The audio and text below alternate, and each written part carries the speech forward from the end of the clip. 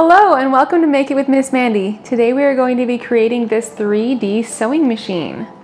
This is a fun paper craft that includes a little drawer down here that can be opened and closed, so you can even store any little bits and bobs that you'd like in there. So you can get this free template over at designsbymissmandee.com and then gather up your supplies and let's get started. The supplies you'll need for this project are cardstock, about 10 sheets in various colors, hot glue, precision craft glue or a glue stick, some thread or twine, a lollipop stick, a cutting machine or X-Acto knife, and my template, which can be found at designsbymissmandee.com. Other optional but helpful supplies include foam tape, decorative ribbon, and a bone folder. If you need help figuring out how to set up the file that includes score lines, be sure to check out the tutorial I made on the subject. All of my pieces are cut out now and we're ready to get going. So I'm just going to take these 3 pieces here, along with these 3 pieces, and these are the ones we're going to focus on. Everything else I'm just going to set aside for the time being. So you can probably tell that these are going to be matched up together. These are little decorative panels that are going to go on the fronts of these 3 pieces. So I'm just going to use some glue and attach them.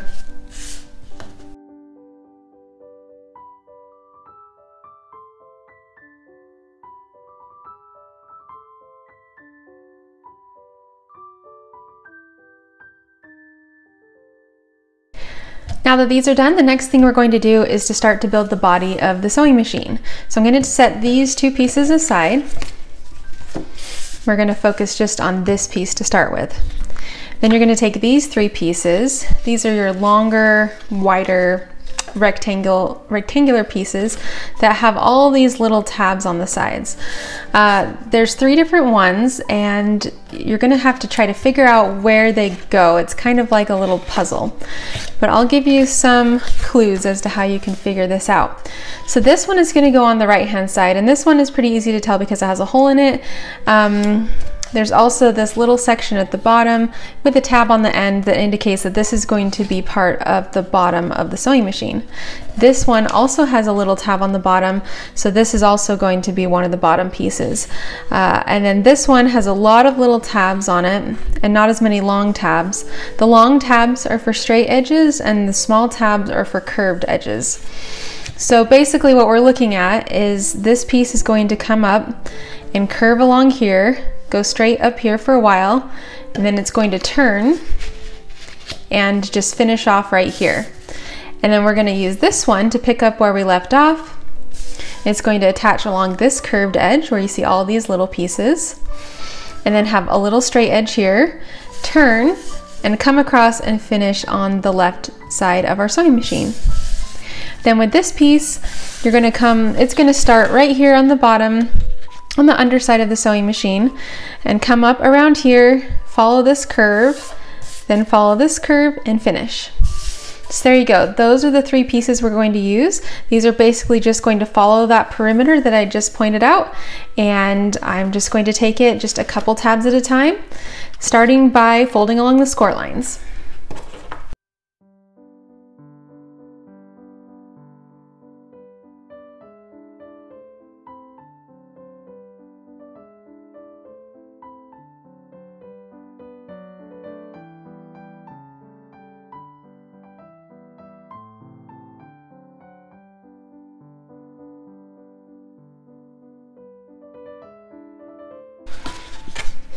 Here's what it looks like with the first one attached, and now I'm just going to keep going around with these 2.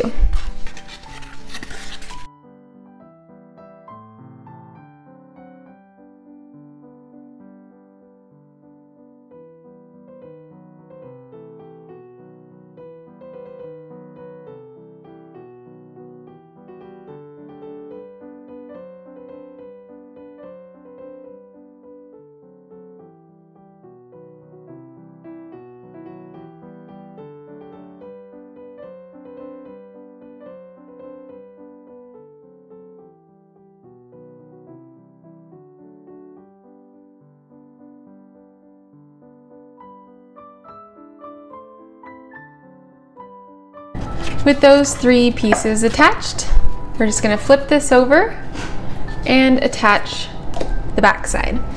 And this is going to be a little bit tricky sometimes, but if it ever gets too tight, I'm just going to use my precision craft glue to kind of slip it in there and just do the pieces a little bit at a time. And we'll get through it.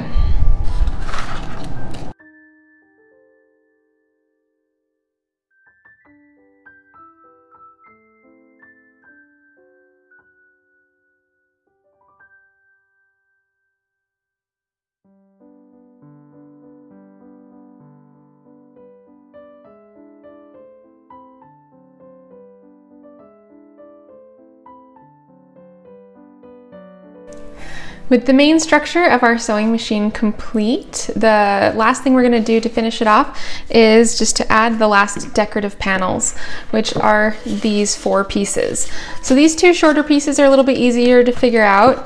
The one with the hole in it is just going to go on this side and match up like that. This other smaller one is going to go on this other flat side here. And then these 2 are very similar in length, so you're going to have to tell them apart by folding along the score lines. So find the score lines. This one's here and here. So this piece that has like a smaller side, and of course I folded those the wrong way, but we can just fold them back. So this one that has the shorter side and the longer side is going to go on the underside of the sewing machine, like that. And then this decorative piece that has more even sides is going to go over top. So that's backwards, but there we go. Like that. So let's just add some glue to these and get these tacked on.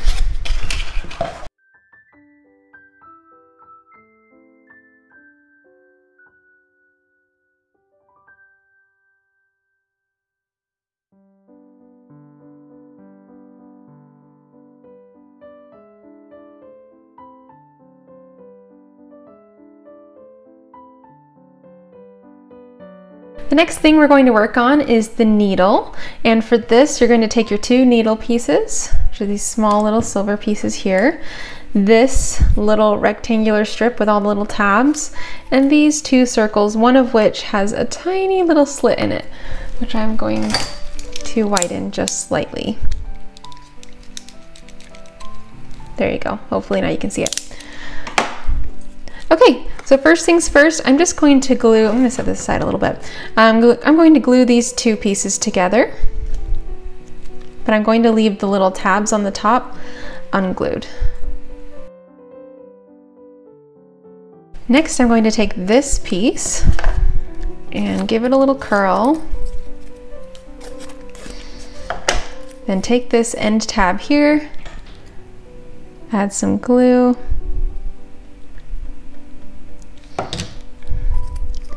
and form a ring like so.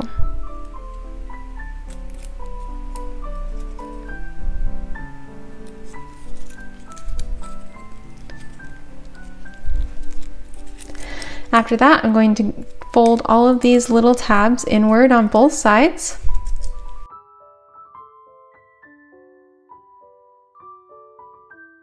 Then I'm going to take my solid circle and attach it. Now before attaching my other circle, I'm going to take the ends of my needle and slip them through this slit right here, and then glue these little tabs down.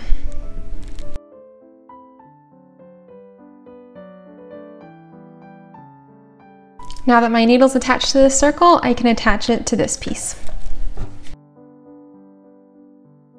And with this all done, we can attach it to the underside of our sewing machine. The next thing we're going to do is make our hand wheel that will go on the back of the sewing machine. That is this section right here. So gather up these pieces. We've got a couple of smaller circles that have a matching strip like this. And then our two bigger circles, including the one that we put a decorative piece on earlier, and this longer strip. So I'm going to start with the smaller one first. And we're just going to build this really similarly to how you did this piece, just on a slightly larger scale. I'm just going to curl this around. Add some glue.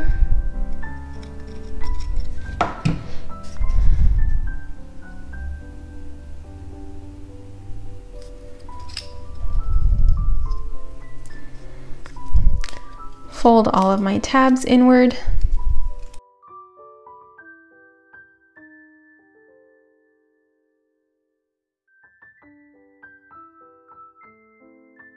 Then I will attach this solid circle.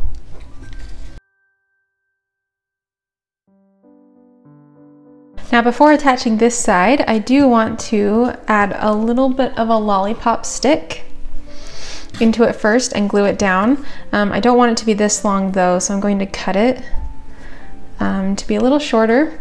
Usually I just do this with scissors and kind of hack away at it until I have it, but then I remember that I have this cool like PVC pipe cutter thing that I usually just use to cut dowels and things like that. I don't usually work with PVC pipe very much, but I've been using it for lollipop sticks too, and it works a little bit easier than you know, my normal just hack away at it with scissors. Look at that. The other piece just flew across the room, but there you go.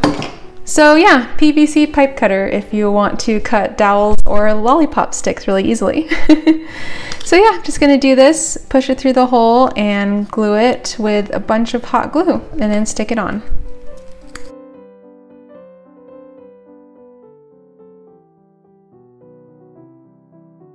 All right, next we are going to make this wheel piece, and I think you can figure out how to do this one.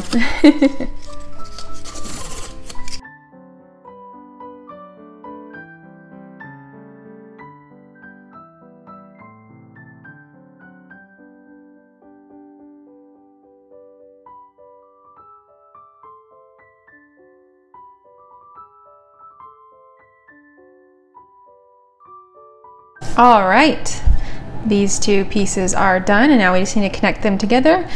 And I'm just going to try to line up the little seams so that they're going the same direction. Don't have to do this, it's just something I'm going to do.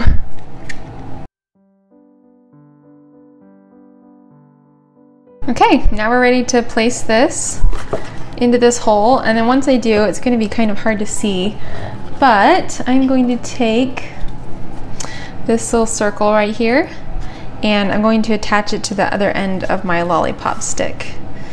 And I might actually trim this down just a little bit.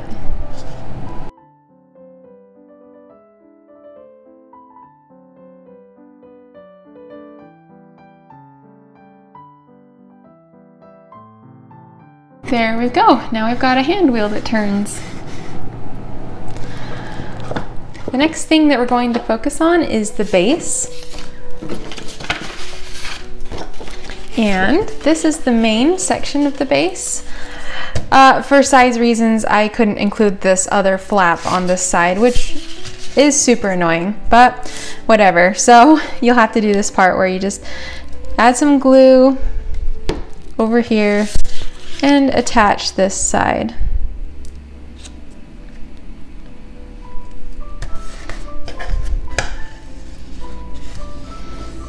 And yes, my machine tore my paper a little bit on this side, but I didn't want to recut it and waste a whole nother sheet of paper. So we're just gonna roll with it. Just pretend like you can't see it. I'm just gonna keep it covered.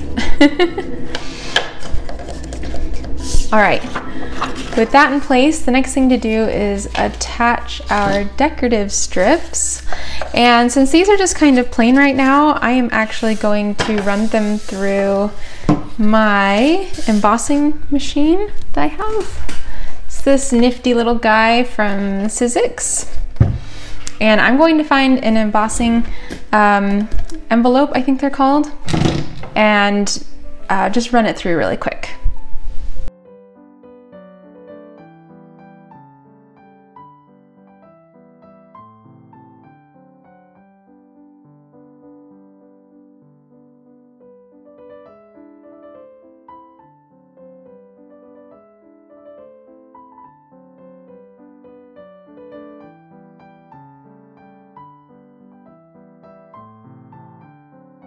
So while I had my embosser out, I decided to do these yellow pieces too in this cute little polka dot pattern.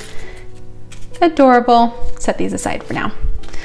Okay, so like I mentioned before, we are going to take these pieces and attach them to their corresponding sides on the base.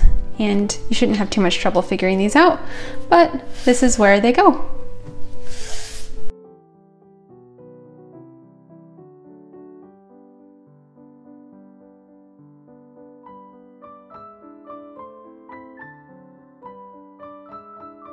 All right, next we are going to fold along the score lines and then start assembling this.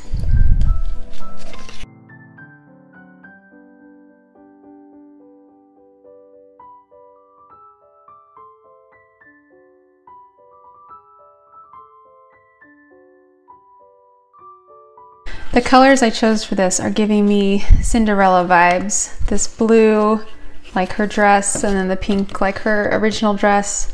I don't know, maybe it's just me. Okay, now let's start assembling this by adding some glue to these inner tabs.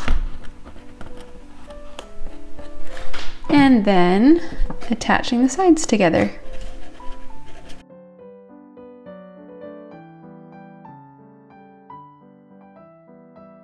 And with that assembled, we can now attach our sewing machine.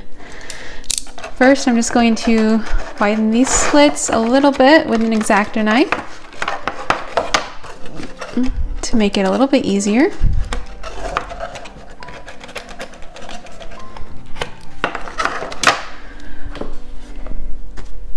Then we'll take our sewing machine and use these little tabs at the bottom to slip these in. Then I'm just going to tack these down with some hot glue.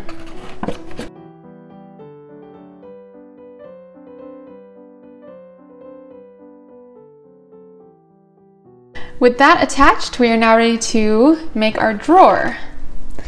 For our drawer, it's pretty simple. It's just this piece and this one, but we are going to need this piece before we can put it into the base. So just set this one aside for a second and take this piece and fold along the score lines.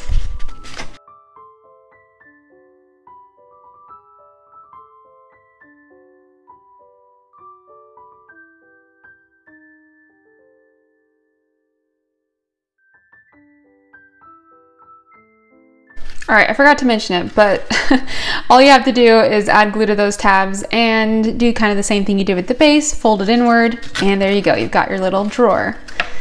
Then we're going to attach the face of the drawer, and this is going to overhang a little bit, so actually viewing it from this angle is like the most helpful when you're gluing it. So just take one of your long sides, add some glue, if my glue will stop clogging. There we go. Just gotta muscle it. Okay, and attach the drawer face. Now I'm just going to add a little handle to my drawer with a piece of ribbon, and if I can find some scissors.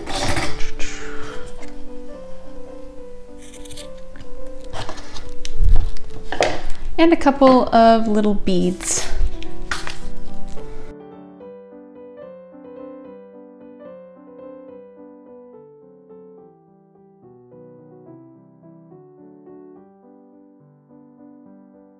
So this piece is done, and now before we slide it into place, we just need to take this piece, fold along the score lines,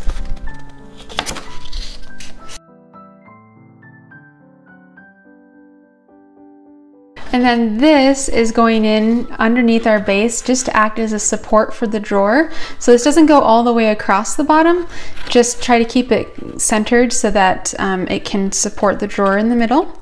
And we're just going to, if you can see out here, this section is the same height as this section right here. So this is just going to help give you an idea of where to line it up. So just try to keep this bottom part in line with this. And make sure that you're gluing it in this way so that it's like up and not inward, because if you do it like this, then it's not going to support anything. All right, here we go.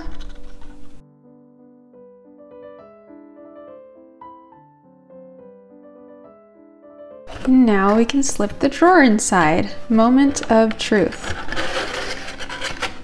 Ta-da! We are on the home stretch here and just have a few pieces left. These are my pieces for my spool, and this is basically just a taller version of the other ring type things we've made. You're just going to curl this around and use this tab to connect it on the end. Then fold each of the tabs inward.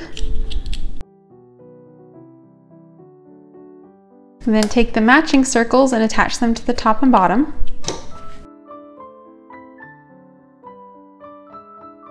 Now we're going to attach our larger circles to the top and bottom.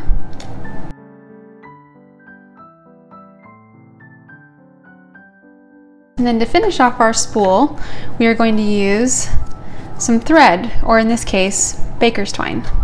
I'm just going to add a little bit of hot glue to attach the end of my thread and then wrap it around.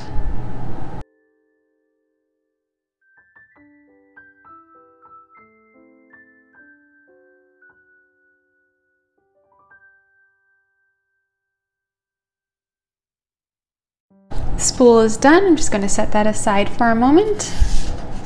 Next, I'm going to take these two pieces, this silver piece and this other smaller rectangle, and glue them together.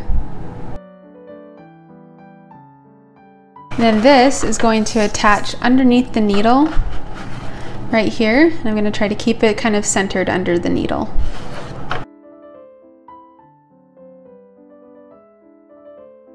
This circle is just going to attach right here, and I'm going to adhere it with a couple pieces of foam tape.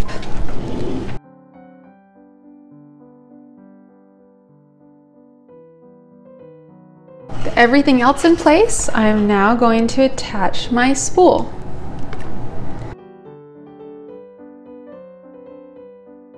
I'm also going to add just a tiny amount of hot glue right here so that the string can attach, so it'll stay taut.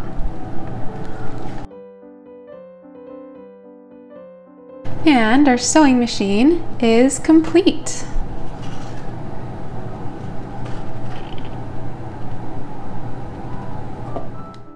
Congratulations on completing this adorable sewing machine paper craft. Thanks for watching this video and for crafting along with me. I hope you had an enjoyable time making this project. Don't forget, I always love to see your finished results, so be sure to share them with me on Instagram, tagging @DesignsByMissM.